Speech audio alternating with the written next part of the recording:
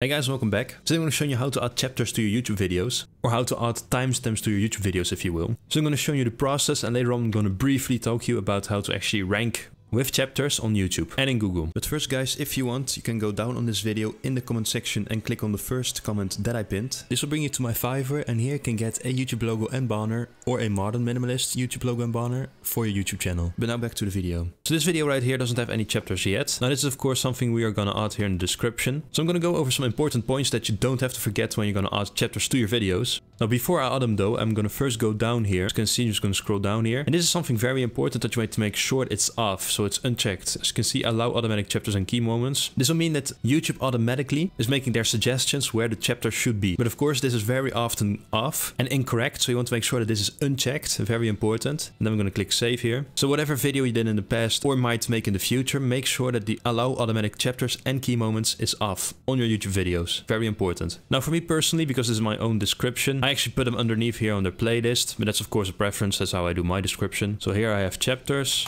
I'm going to do colon here, the two dots. Then here, as you can see, I use these little triangles here just to distinguish the different sentences here. But anyway, how you always want to start, and this is important, is 0. And you can of course also immediately stick the 0 to the border here. It's just because I like to add these kind of things. So anyway, I'm just going to type 0, colon once again, so the two dots, 0, 0. Space bar is also very important, and intro. This is how I always do the layout of my chapters. And what is also very important is that you have always, but I mean always, have to start with 0, 0, 0. And then the name, you can call it whatever you want, but most people call this intro because it's going to be the beginning of your video. But it is very important that you have to start with that 0, 2 dots, 0, 0. So now I'm actually going to add two other ones. I can actually just Ctrl C, so basically copy this one, paste and paste here. Also something I like to call, because it's going to be the end of the video, the conclusion. So I like to call this outro, but once again, that's up to you what you want to call that. So I'm seeing in the video that at 25 seconds, that's how you write it with seconds, the intro is actually over. So from 0, 0, 0 to 25 seconds, it's the intro. And then from 25 seconds to whatever's going to be next here is going to be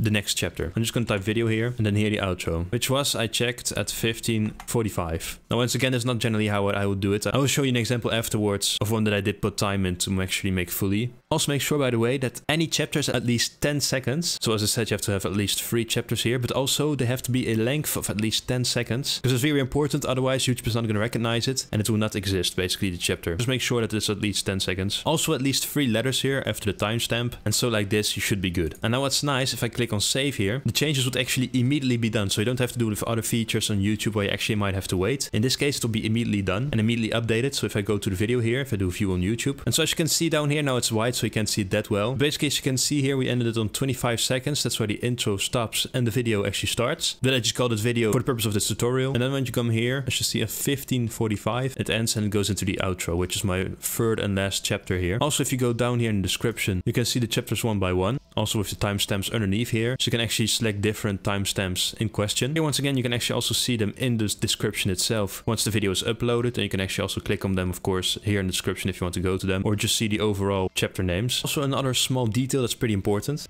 Those chapter names, by the way, will not be automatically translated to a viewer in a different country. So if you're from a non-speaking English country, and I just saw here, made the names here in English, it will remain in the language you chose it to be. So in this case, English. That's very important. It will not automatically translate to another language if you're in any other country. Just a little info I wanted to give you there. And something else very important I wanted to mention. Not all videos are actually legible, by the way. If you have any active strikes, or even if your content could be inappropriate to some viewers, so your videos might be, for some reason, YouTube thinks it's inappropriate, and thus the video chapters might not actually show up, which is also a common problem, which could have multiple reasons. But I already went over a few steps here. It should avoid you having any malfunctions while doing YouTube chapters. So then how we can actually remove them, simply we can just do this and simply just remove them. Click save here. It's really as easy as that, and just go back to view on YouTube, go back to the video in question. Hey guys, welcome back. Now as you can see here at 25, and here also towards the end, there are no chapters anymore. All been removed. As you can see, just became one video again without any chapters. So now I actually wanted to finish off by showing you a video that I did correctly add chapters to, and this also helped with me ranking a video. As you can see, if I go down here, this one has chapters added here. I'm going to show you all of them. As you can see, these are the one right here. Now as I said, I always add intro and outro. That's just an extra detail to distinguish the beginning and the ending of the video. But basically the most important part here, as you can see, are those videos here. I actually went over how to add a scene and source in OBS. It could actually be something, if for example you type that in Google, my video can actually pop up because there's a chapter called like this. So if someone types this, or this one right here, or maybe just the general tab of OBS, the audio tab, even OBS voice filters, those could be tags that actually might appear in search, specifically Google, so external views also called, that you could have on your videos. Now also because this is in description, and if you put like a description right here, as you can see, I'm basically describing my video in a general way. It's the description of my video here. It can also take out tags, so basically keywords, and pick them up in the research. So the SEO basically means in search engine optimization. So basically the whole process of actually finding, in my case, this YouTube video and everything that comes with it. So here are of course the tags that could be appear and the keywords. And thus, because it's also in the description, also the chapters here could actually be specifically found throughout searching it on Google, for example. Don't underestimate that. You can actually do it as a form of like how to add a scene and source in OBS. You can actually do it under this form, or how to add a game capture in OBS. It actually might help a lot, or you can just do it like this, or just do it like this, just the general words. But it'll generally help you more if you add like a how-to at the beginning, if you're doing tutorial videos, of course. But that was just a quick explanation how you can actually add chapters. Also how you can actually add those chapters, use those chapters to actually rank as well in Google, as I said. Also very important. Also very important to mention. In case, hope this video helped.